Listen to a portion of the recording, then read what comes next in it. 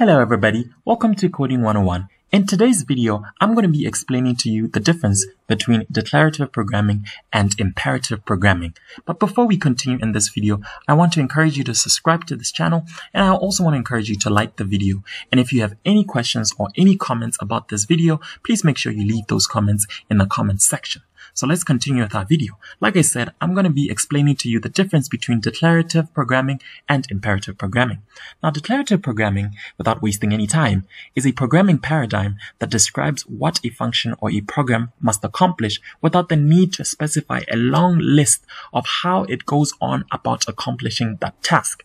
Imperative programming, on the other hand, is the antithesis of declarative programming, as it is more concerned with how a program goes on about solving a problem. So, for example, in declarative programming, we don't really care how the coffee was made. We just want to know, we just want the coffee. But in imperative programming, we want to know every single step that was taken or every single process that was taken to make that coffee.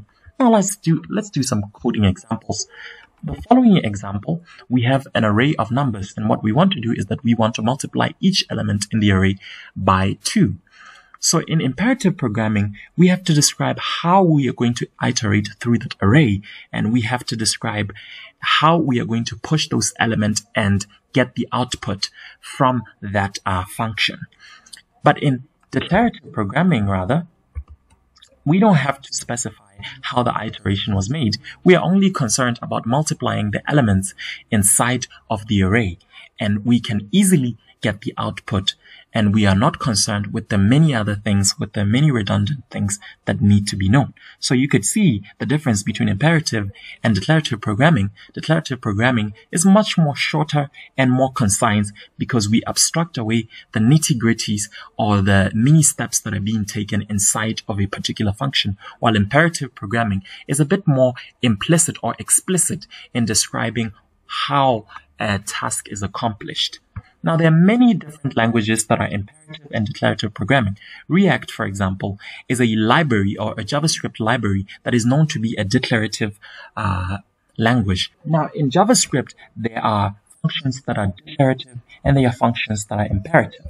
The map and reduce and for each function are considered to be declarative functions, while the for loop and the while loop key functions are considered to be imperative functions. So I hope you can understand the difference between declarative and imperative programming. Between each of these two programming paradigms, which one do you prefer to use and why?